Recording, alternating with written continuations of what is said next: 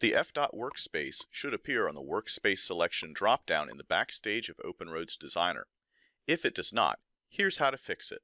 If the FDOT Workspace is not selected from the Workspace selection drop-down in the backstage of OpenRoads Designer, the FDOT tab will not appear on the OpenRoads Designer ribbon under the OpenRoads Modeling workflow.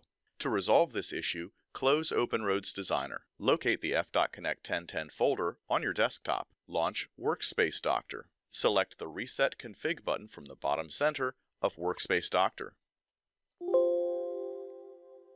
Click OK to dismiss this dialog. Workspace Doctor closes.